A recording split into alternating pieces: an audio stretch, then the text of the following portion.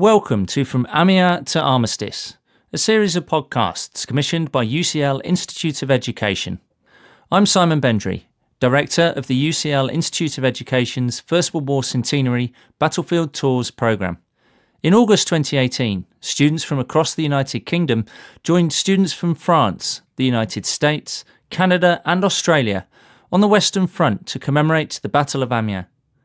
This series, recorded largely on location during that battlefield tour, tells the story of the Battle of Amiens in the wider context of the First World War and the road to armistice.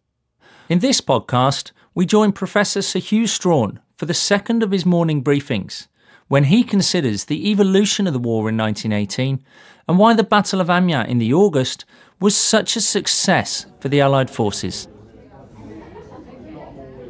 What I want to do is talk about alliances, geography, and what that means for strategy. So in terms of alliances, yesterday we were thinking about 1916, today we're thinking about 1918. And in the interval, two world-changing events have taken place. There's been a revolution in Russia. The United States has entered the war and become a global player for the first time in the 20th century. That fundamentally changes this war. So first of all, the implications of the Russian Revolution. First Russian Revolution in our calendar in March 1917. There is some hope in the Allied camp that what that will mean is a renewal of Russian activity, that a liberal Russia will be able to tap into all those resources it has and be a more effective participant on the battlefield. That isn't what happens. In November 1917, the Bolsheviks seize power and commit themselves to taking Russia out of the war. This fundamentally changes the strategic equation.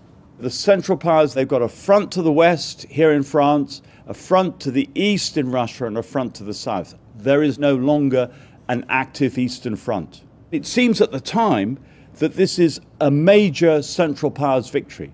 They have already been dominating Russia. Now, under the terms of the Treaty of Brest-Litovsk, they get effectively all European Russia. It gives up a third of its territory. Ukraine goes to Germany. By July 1917, the Central Powers will run from literally the doorstep here to Ukraine, and from the Baltic states to the Balkans. This is just about as big as Hitler's Germany. But within this, for the Central Powers alliance, there is the beginning of its unraveling. The Central Powers are made up of four states: Germany, Austria-Hungary, Bulgaria, and the Ottoman Empire. Each of the other three, apart from Germany, has an interest primarily in the east. With Russia out of the war and with their gains in the east met, they have no further interest in this war. So from 1917 onwards, you have the Turks, the Austrians and the Bulgarians all thinking, why should we fight Germany's war? The Austrians call the Germans the secret enemy and the Germans call the Austrians the secret enemy.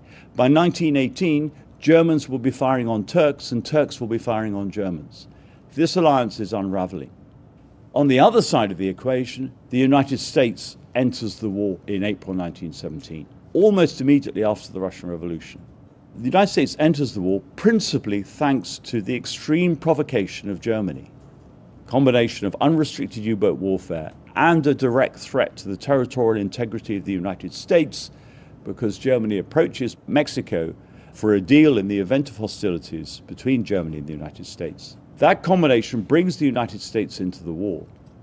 In many ways, the arrival of the American Expeditionary Force in France is the least important by August 1918 in terms of what the United States contributes. The United States contributes, number one, money. The Allies have been borrowing in the United States to fund this war ever since the war's beginning. And now that borrowing is effectively unlimited because they can rely on Wall Street to help keep the war going. Number two, the United States is shipping goods to the Allies across the Atlantic, which is precisely why the Germans thought it was worth the risk of fighting the United States in the first place. Number three, the impact of the United States militarily comes first of all at sea. They can provide escorts for convoys, which they do within a month of entering the war, and they make the blockade, the economic war waged against Germany, tighter than ever before. The United States, until April 1917, is the largest neutral country in the world, and it is the world's leading industrial power in 1917. When it becomes a belligerent, the neutrals in Europe, which so far have been importing goods in order to transship them to Germany and make massive profits, are now being squeezed by the United States itself. So Germany is running short of goods and food in 1917-18 in a way it has not done before. Then, of course, there is the American Expeditionary Force. The United States Army in April 1917 is tiny. There is no expectation of it making a major contribution before 1919. And it is precisely for that reason that Germany thinks it's worthwhile fighting the United States, because it reckons that if it's still fighting the war in 1919, it will lose it. It's already fighting an economically superior alliance. The long-term prognosis is not good. It has to win the war by 1918. So that's the alliance picture. One alliance is beginning to unravel, and the entry of the United States forces the other alliance together in a way that it has never been forced together before. The Allies have, on the whole, been pretty good at organizing themselves economically to enable this war effort, but the United States' economic controls make that even more rigorous. Allied shipping is coordinating, Allied purchasing is coordinating. If you're buying meat from Argentina to bring to France, which they are, you now are operating through a worldwide cartel which makes you a monopoly purchaser. You're very powerful in the market. But of course, the way in which we remember this Allied coordination is in terms of creating a joint military command. Ferdinand Foch is appointed not actually commander-in-chief initially, but the coordinator of British and French operations in this sector as a response to the German offensive of the 21st of March 1918, about which I'll say something in a moment. The consequence of that is the coordination of operations on the Western Front. But the real pressure that ensures there must be Allied coordination is the arrival of the American Expeditionary Force. Because by the end of 1918, the American Expeditionary Force will be bigger than either the French or the British Army, and in June 1919, it will be bigger than both of them combined. It'll be 4 million men to roughly 2 million men in each of the French and the British armies.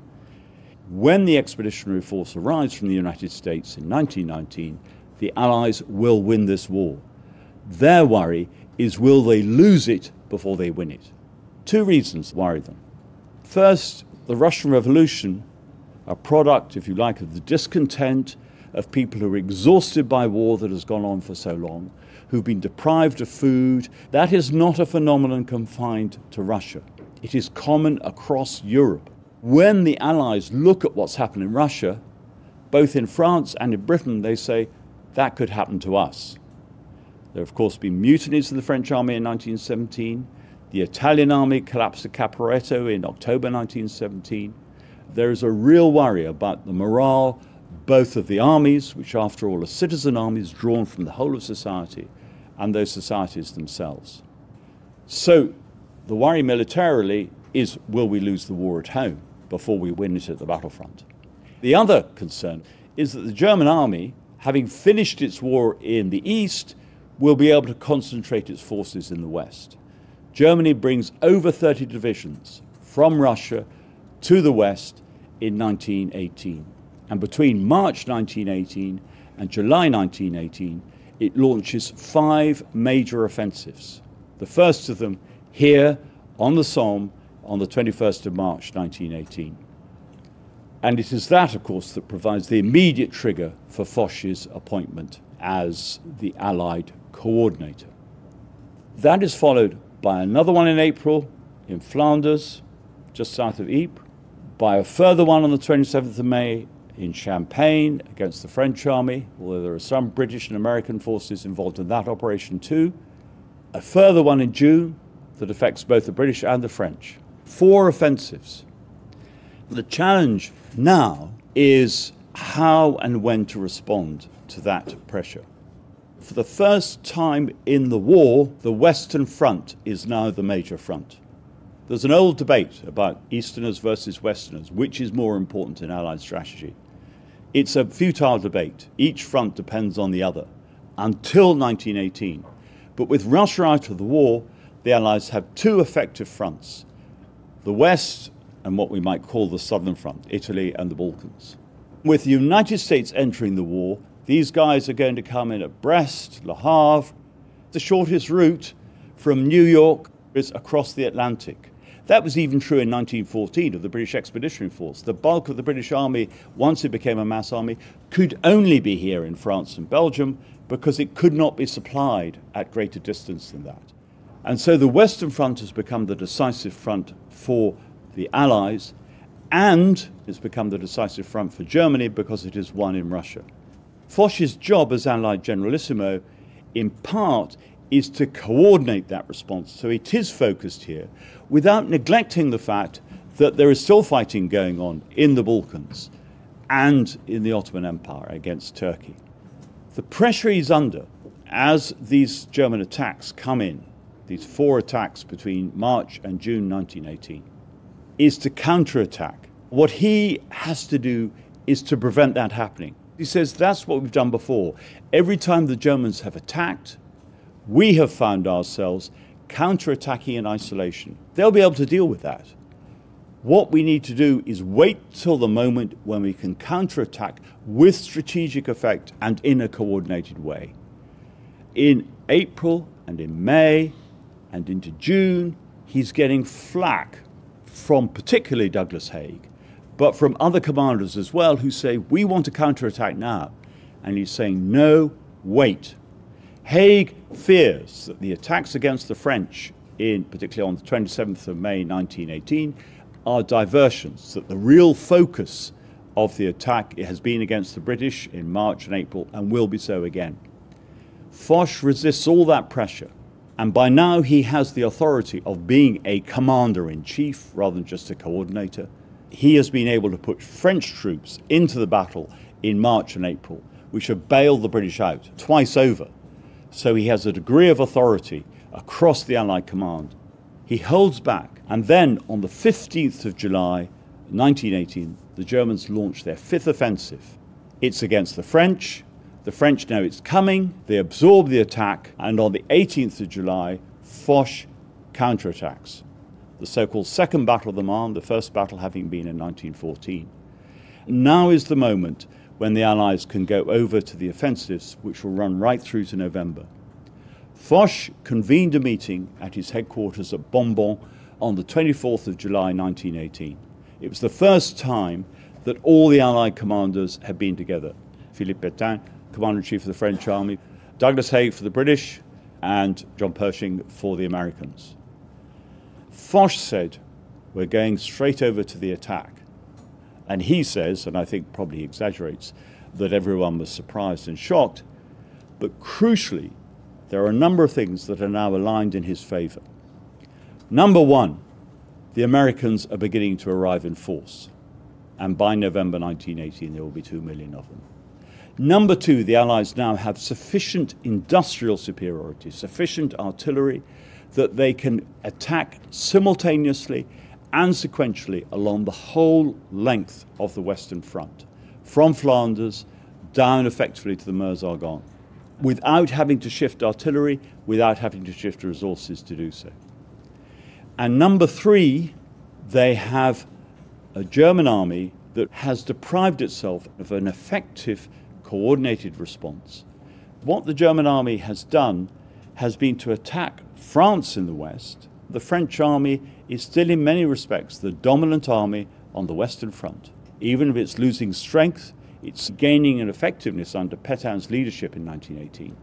They have failed to attack Britain where it hurts Britain most, which is at sea. In 1918, a major military effort in the West on land by the German army is not accompanied by a naval attack. The crisis in the submarine campaign and the U-boat campaign waged by Germany has been passed. As far as the Allies are concerned, with the submarine warfare threat dealt with, they can continue the flow, particularly of American troops, to this country. It's worth remembering that American troops are being equipped and trained very largely by French and British forces. They're being given French tanks and French guns.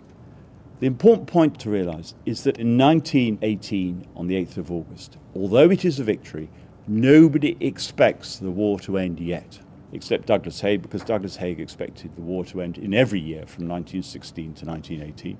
He just happened to be right in 1918. Foch himself begins to realise that the momentum may be sustained and sets, at that meeting at Bonbon, the 24th of July, a series of strategic objectives. This is not just about getting the next ridge. He says, as we attack, we need to clear the railway lines, clear the main railway junctions so we can maintain the momentum of our advance. We need to think about securing the resources of France that have been lost so we have the industrial underpinnings for continuing the war. We need to think of objectives that stack up, not just in terms of tactical and operational objectives, but objectives which stack up in terms of enabling us to sustain the momentum through to victory. That is essentially what happens here at Amiens. Why, once again, is there fighting in the Somme? Because there is one strategic objective here that the Allies have to defend. It is Amiens and the railway station, because that's the key logistic hub between Paris and Calais, northern France. That is threatened by the first German attack. The 8th of August attack releases the pressure on that. And when, at the end of that meeting at Bonbon, Haig metaphorically puts his hand in his back pocket and pulls out the plan that he and Rawlinson have been working on for an attack here at Amiens, Foch says, right, we can go for this. This can be the first major offensive following the French counterattack on the Marne. And moreover, you can have a French army under the command of General Debeney to accompany the Allied attack.